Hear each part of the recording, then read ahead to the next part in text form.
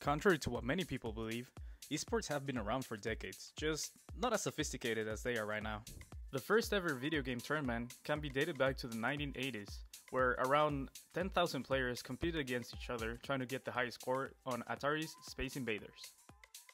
Years later, the gaming world record organization Twin Galaxies began to actually keep record of all top player scores in games like Space Invaders and Donkey Kong. However, esports as we know them today started during the 90s. Thanks to the technological developments of the time, players were now able to play against others around the world thanks to the local area network.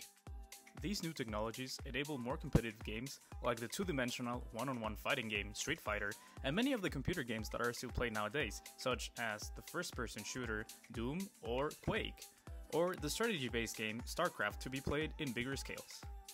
Since then, esports kept on growing and growing, so much so that in 2019, hundreds of players gathered in New York to participate in the Fortnite World Cup, where the prize pool was around $30 million. On this event, the 16-year-old Kyle Geisdorf, known inside of the game as Booga, was the last man standing out of hundreds, and after scoring 59 points, he was crowned as the solo finals winner of the Fortnite World Cup, which meant he was going home with a shiny trophy and $3 million. I am a video game player myself, although I have no intention of doing it professionally. I still enjoy watching the professionals play though. I think this new industry is a great way where a lot of young people whose passion is gaming are able to build a career and make money doing what they love. This is why I believe it's important that as a society we all accept and give the recognition to the esports industry so that it is able to continue developing. Sometimes, video games are still viewed as something bad, and people that play them professionally do not get the respect they deserve from society. Because of that, many talented players give up on their dream of going professional, and the lack of opportunities makes it hard for the esports industry to continue growing. Esports should be considered as a real sport, and therefore they should be treated like one, receiving government funding as well as support from other organizations, and maybe even participating in bigger events like the Olympics. So that way the industry can keep growing and developing, and in the future become an actual, respected and viable career. Some say that esports shouldn't be considered real sports because they don't require any physical effort or any preparation. And while this might be the case for some of the amateur players, professional esports athletes have to follow a strict regime, as well as specific training just like any other real sports player would. On an interview done by the tech company Intel, Philadelphia Fusion's Overwatch League player Eli Gallagher, in-game known as Elk, shared that he had never been to a gym prior to joining the team, but now that he's a part of the team, physical training is a part of their daily training regime. During the interview, Gallagher said, "Fusion supplied us with a cable machine, lots of dumbbells, a bench press, deadlifts, and basically a lot of basic equipment, which has been nice. A lot of similarities can be found not only in the training regimes but also in the competitions themselves. Professional esports tournaments, such as the previously mentioned Overwatch League, follow similar formats to what professional sports do, like having a regular season calendar, which leads to playoffs and finally crowns a champion, or if that's not close enough, the EA Sports FIFA competition La Liga Santander follows the exact format real-life soccer does.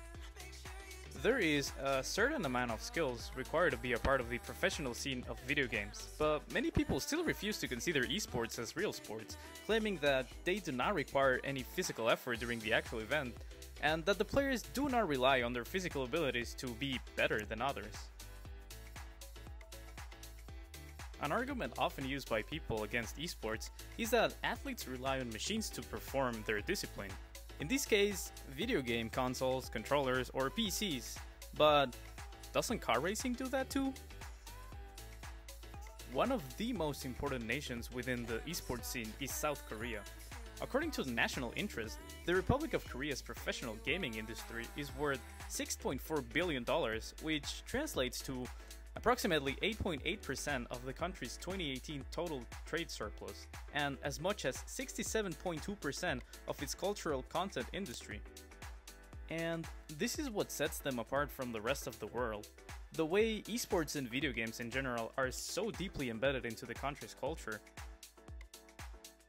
The city of Seoul, for example, is filled with gaming cafes, where people rent the space for an hour so that they can use the computer and play games like League of Legends or StarCraft.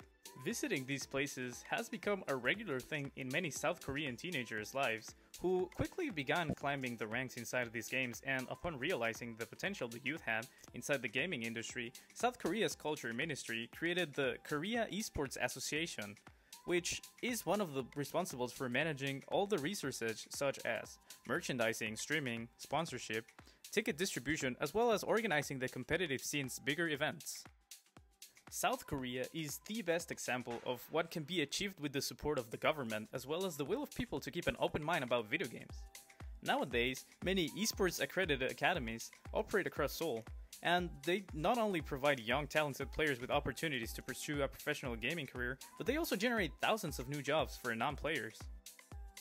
According to an article published by the National Interest, the Culture Ministry expects over 100,000 new jobs to be added by mid-2020s to support the booming South Korean esports infrastructure of producers, designers, engineers, promoters, and organizers. However, things are not that different here in the West. The US, for one, is also considered one of the upcoming esports powerhouses. It might not be quite on the previously mentioned nations level just yet, but programs have been implemented to foment the growth of the industry. There are plenty of colleges that now have their own esports team, and most of them offer scholarships for talented players, giving them the opportunity to continue their studies while they pursue a career within the esports industry.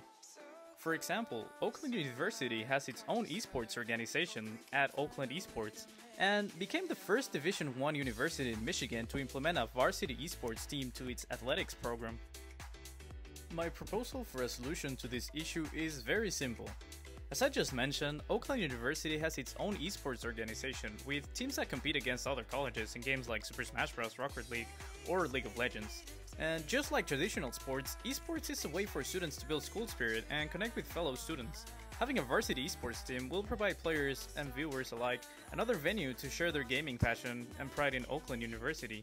A great way of supporting both esports scene as well as our college is by just engaging with the content.